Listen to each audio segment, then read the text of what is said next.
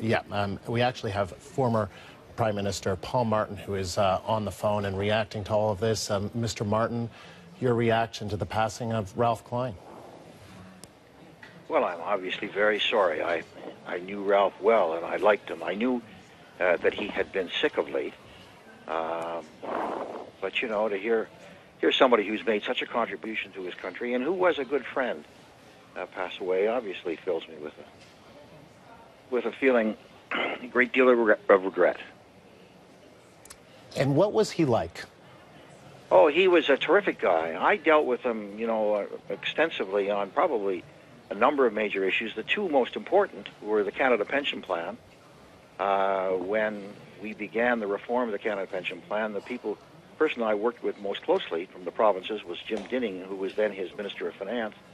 And obviously, Jim Dinning required Ralph Klein's total support. And the one thing I always noticed about Ralph Klein is that while he was the Premier of Alberta, he was also a great Canadian, and he did look for the national interest. This was true in terms of the Canada Pension Plan.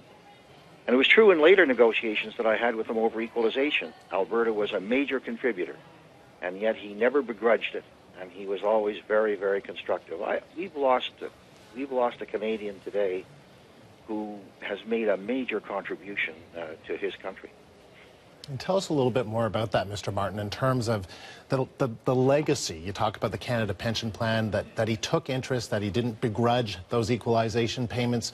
What do you think will be Ralph Klein's legacy to this country?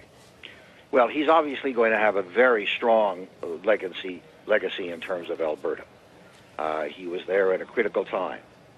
But in terms of the country, it is this ability, as the Premier of one of Canada's richest provinces, to be able to speak for the national interest. And that obviously had an influence on the other provinces and on his fellow premiers. Equalization is sometimes a contentious issue, but it's one of the things that essentially holds the country together, the recognition that we've got to have social programs of equal import across the country. And Ralph Klein never deviated from that in any way, shape, or form, certainly not in my discussions with him. Same thing with the Canada Pension Plan. There were a lot of people in Alberta at that time when the Canada Pension Plan was in trouble, and had been in trouble for some 20 years. The unfunded liability was greater than the national debt, a lot of people in Alberta were saying, just wind it up, forget about it. And not Ralph Klein. Ralph Klein said, and Jim Dinning said, no, we're going to solve this issue, and it was a joint federal-provincial program. And I needed people in the provinces to take the leadership along with the federal government, and Jim Dinning and Ralph Klein were those people.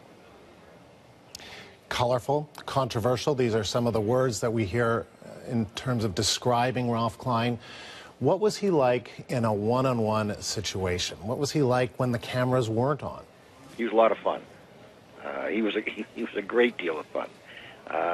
You talk serious matters, but he didn't necessarily have to sort of wallow in them. He was very good company. He's the kind of person that you know, if you weren't talking serious matters and you were just passing the time of day, it was very entertaining. He was a good guy.